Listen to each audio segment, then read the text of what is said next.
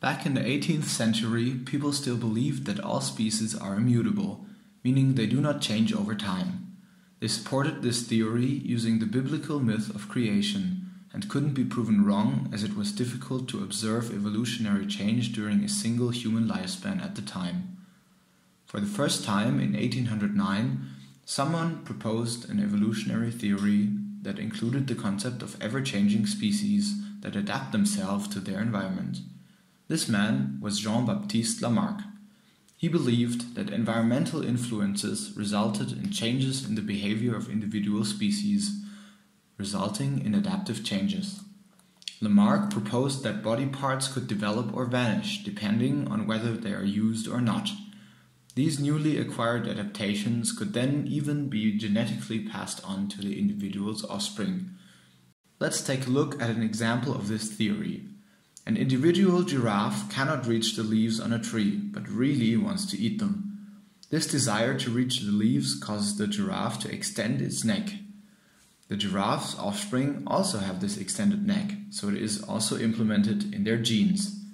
However, there is one fundamental flaw with this theory. Acquired traits cannot be passed on to the next generation. For example, a bodybuilder that has worked out a lot in order to gain muscles doesn't produce children that are bodybuilders at birth. This problem was solved by a scientist called Charles Darwin. He observed many different species in nature during his travels on the research ship HMS Beagle.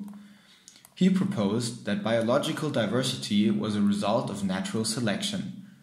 Let's again use the example of the giraffes to explain this.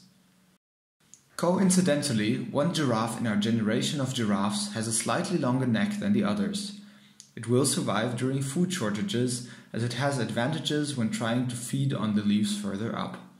It therefore has enough food to reproduce.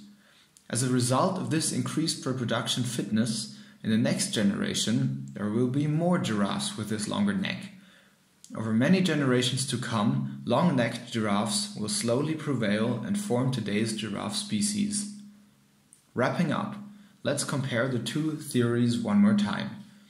Lamarck's theory states that species adapt actively to their environment according to their desires and needs.